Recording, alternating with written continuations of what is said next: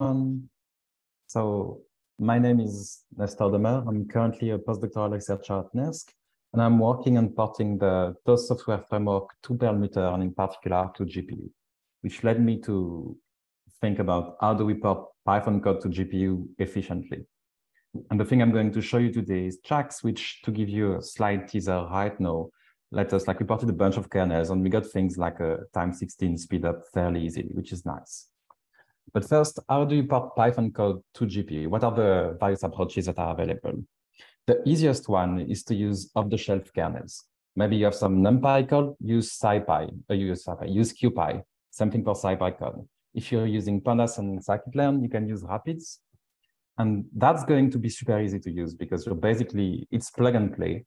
And it's perfect if there is one kernel that already does the thing you want. You want to solve a linear system, you can use an existing kernel and your problem is solved. That's very good. The problem comes when you have something more specific in mind, when you want to write something more tailored to your particular scientific problem. Then you can try to combine those. Like you can try to use QPy as you would use NumPy to build your application, your particular algorithm. But then you're allocating a lot more intermediate values. You have more data transfer to the GPU and the performance starts to degrade very quickly. Another idea is to use a deep learning library like PyTorch, TensorFlow, or JAX, which works great if you're doing deep learning, obviously. And they're very easy to use. They're well documented. There are thousands of users, so that's very nice. And clearly, they're doing things on GPU in Python. So something is working for them. They have most useful numerical building blocks. They have fast Fourier transform, linear algebra, random number generators, all the things we want in numerical applications. But also when you try and use them to actually do GPU computing, what you realize is they tend to have a very large overhead because they optimize for a different use case. Most of the time, the thing that's expensive for them is going to be the gradient computation during the training. So they're going to make that as cheap as they can. And if, for example, if you're using PyTorch, even if you tell PyTorch that you don't care about the gradients, it's still going to be more expensive than if you were able to cut the parts of the code that are used for the gradient. So there is some non-trivial overhead coming from that is non-trivial and hard to eliminate. Maybe you know what you're doing with the GPU and you're thinking, okay, let's write a kernel in CUDA, OpenCL, IP cycle, something like that. It's going to be very low level, but also very fast. And then you link it into Python using something like PyOpenCL or PyCUDA. And that gives you great performance if you know what you're doing. But it's going to make it much harder to use those numerical building blocks, things like random numbers, fast Fourier transform, linear algebra, because there are linear algebra CUDA libraries, for example. But if you need to use a linear solver inside a loop, inside a loop, inside a loop in your kernel, then you're in for a world of pain. Also, it requires a lot of expertise into high performance computing because they can make code they can let you write code that is very performant. But writing code that's actually performant takes a lot of time and experience. If you don't know what shared memory is on the GPU, same thing. You need to learn a lot of things before you start writing code that's interestingly performant. They make it harder to write correct code because you're working at a lower level. And once you've done all of that, you still need to manage to compile your code with something other than Python and link it into your Python. There are ways to write your kernels directly in Python. You could use Number, and it has a low-level, very CUDA-like syntax. And I'm saying low-level because you come back to all of the CUDA constructs. Shared memory is there. All of them are going to be there. There are other things like Daishi. The nice thing is you're going to be in Python, so you don't have to care about compiling and linking. All of that is taken care of for you. But you're still very low-level, and it's still very hard to call all of those numerical building blocks we would like to be using. Things like random number generation, fast Fourier transform, and so on. So my question was, is there a way to have good GPU performance, portability, and productivity in Python? Is there a solution? And the thing I found that worked really nicely for our particular use case is JAX. So what is JAX? JAX is a Python library that lets you write code in Python and then run it on whatever hardware you have, which could be a CPU, a GPU, NVIDIA, AMD, a TPU if you're Google, or something else. It also works on specialized hardware for deep learning. And at first, it was developed by Google as a building block for their deep learning frameworks. They wanted something so that they would be able to write Python and run it on GPU. But it is seeing wider application in wider use in numerical application, things like molecular dynamics, ocean simulation, computational fluid dynamics. So what does it look like? It looks a lot like NumPy. Like here we have a code sample. And you see we're importing something called NumPy from JAX. We're generating some random numbers. We'll come back to that later. And then we're using dot of our array and array.t. And people who know NumPy are going to recognize that this is exactly how they would write it in NumPy, except that this is going to run on GPU, which is really nice. What's happening under the hood is you have a just-in-time compiler.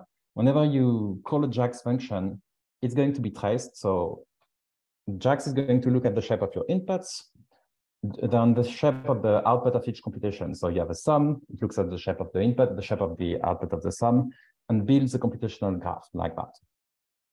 Once it has a computational graph, it passes it to the XLA compiler that's going to actually compile it for your current hardware. So what you have is a just-in-time compiler. Compilation happens at runtime, which has a price. Like in C++, if your code takes 15 minutes to compile, that's fine. In JAX, if it took 15 minutes to compile, your code would be 15 minutes slower. In practice, you're below 1 second unless you have a problem somewhere.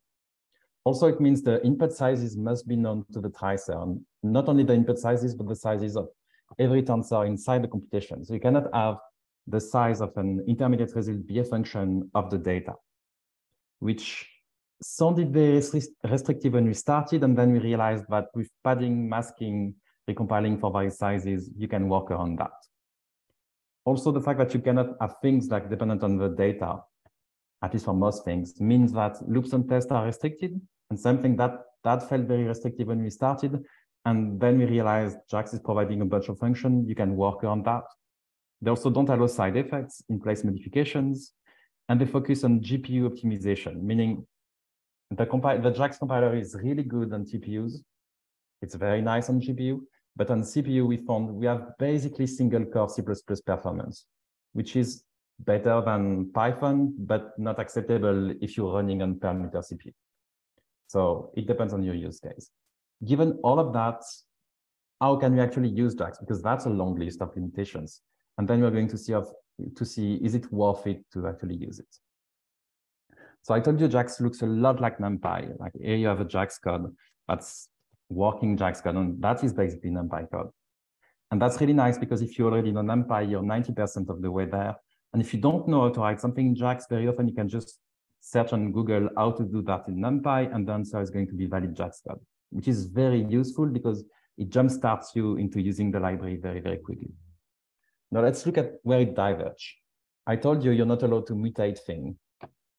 So if you had an array and you wanted to update it, add 1 to all of its value, you have to create a new array and you can call it like the previous one. So that way it's functionally identical to mutation, behaves pretty much the same inside your function.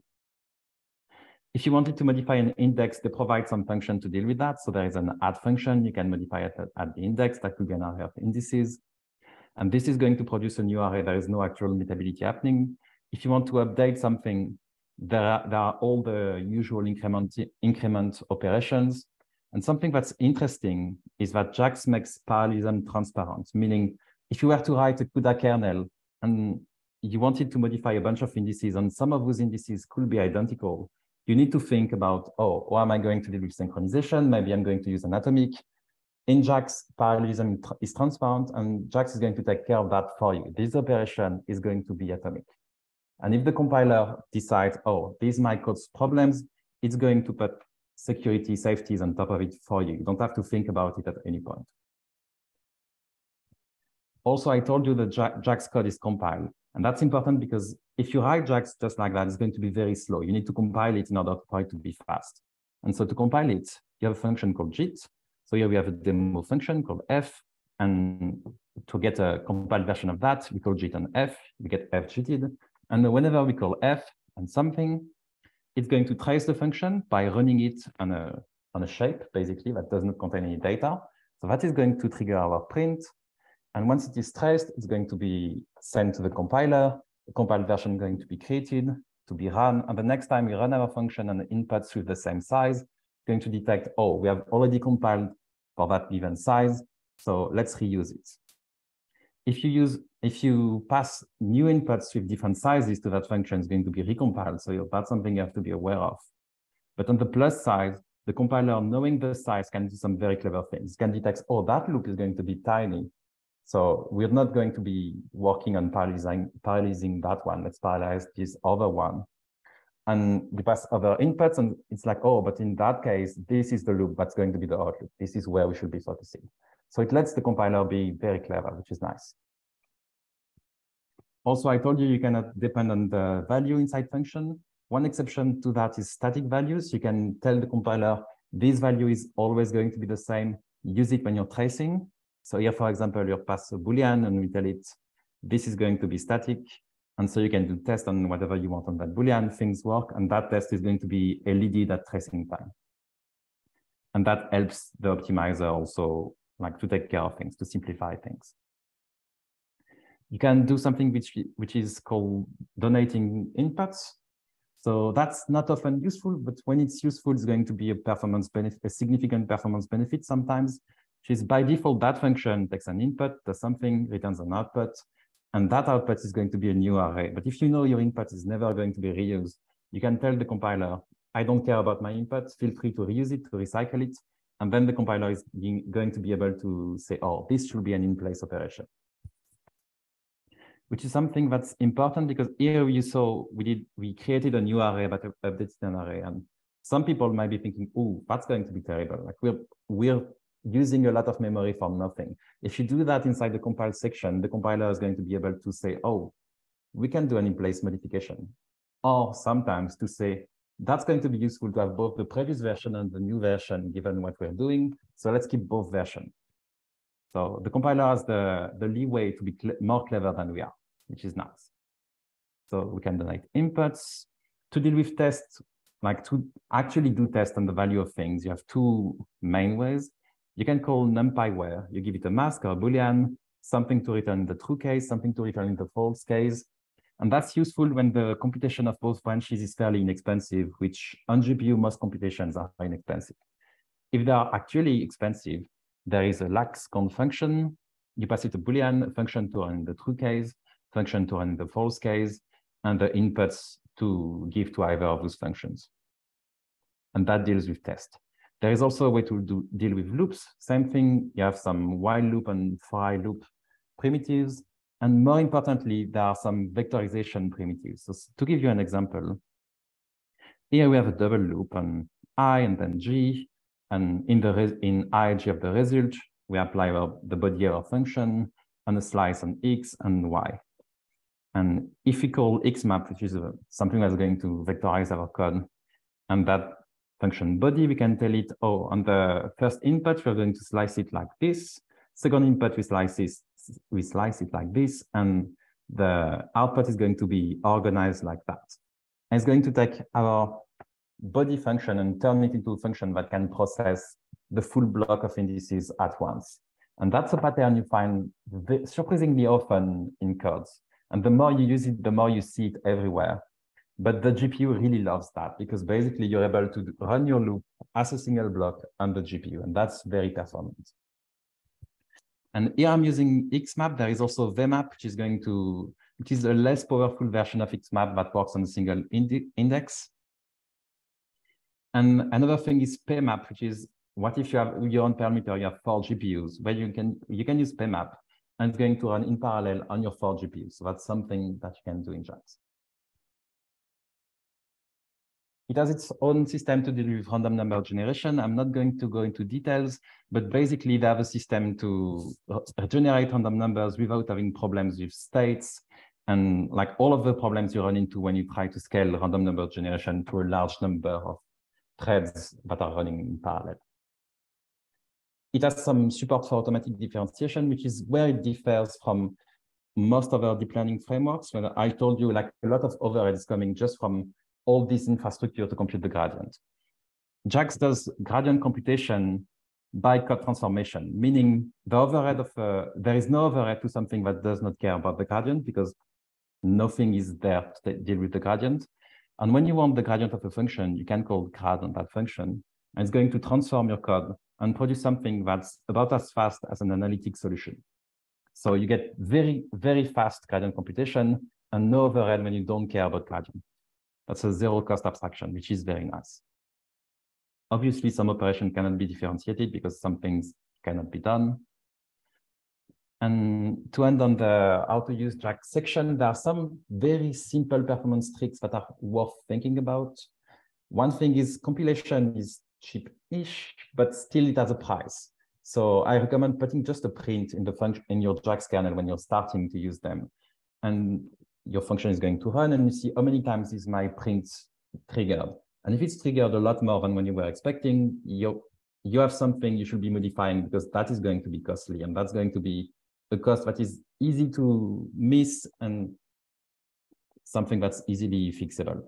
Also, I told you the JAX compiler does a very good job. Like, all of those restrictions above are there to make the compiler's job easier. If you talk to compiler people, they're going to tell you it's a shame that our programming language are all about mutation. If we are not mutating data, we could have compilers that are so much clever. And the thing behind the JAX compiler is to say, okay, let's do that. Let's make our life a bit harder so that the compiler can be more clever. And so very often you're going to add like maybe 2 lines inside the compile section, and suddenly the compiler realizes, oh, I could reuse this. I don't care that much about that. And it's going to make your code 5 or 10% faster, which is always something that is worth getting. And as always, when you're dealing with GPU computing, keeping the data on GPU as long as you can is very worthwhile, brings a lot of benefits. So here are some libraries that are worth looking into. You find a lot more in the awesome JAX GitHub repository. There is an MPI for JAX library that introduces MPI primitives as JAX primitives that you can use in GTIT section. And this is going to use your MPI GPU support if it is there. So that's very nice. There is something to help you test JAX code and make sure it runs similarly on CPU, GPU, GTIT section or not. There are some iterative optimizer, EndShape. If you're familiar with Einstein summation, EndShape does the same thing. EndShape does the same thing, but for reshaping. And that's going to make your life much easier if you're dealing with tensors with like 3, 5, 8 dimensions, and a bunch of deep learning frameworks. So is it worth it? What we did is we took Toast, which is a fairly large Python application, about 200,000 lines of Python code that's used to Python and C++ code that's used to study the cosmic microwave background. It's made of several pipelines that are distributed with MPI. It's able to use the per-meter supercomputer at full capacity. And all of those pipelines are composed of C++ kernels that are parallelized with OpenMP. And those kernels use pretty much everything you can think of. There are some random number generators. There is some fast Fourier transformation going on, linear algebra, obviously, sparse matrices. All of the things are somewhere in there. And what we did is we took 2 of those pipelines, ported all of the kernels to answer the question of, is it doable given all the restrictions shown below? And is it worth it? Is it actually performant? So we ported all of those kernels first from C++ to NumPy, then to JAX, trying to keep the interface identical to be able to use our unit test to make sure that our port is actually functioning the way it should be. And the things we found is, first, we had a bunch of kernels that had loops on irregular intervals, on intervals whose size is dynamic and function of the data, which is something I told you JAX does not like. So we realized, oh, just with some padding and masking, we can work with that. We introduced a type to abstract over that, and our life was nice. Then a bunch of our kernels mutate their output parameters, which is something JAX also tells you should not be doing. So we introduced a mutable JAX array, which is just boxing a JAX array, and whenever you mutate it, it replace it with a new one. And that's a dumb abstraction, but the JIT compiler does a good job with it. So we are happy about that. And we worked a lot on reducing data movement, and that's something we're still working on because we have a pipeline abstraction and there are ways to improve on that. Doing all of this, we got a 7 times reduction in lines of code.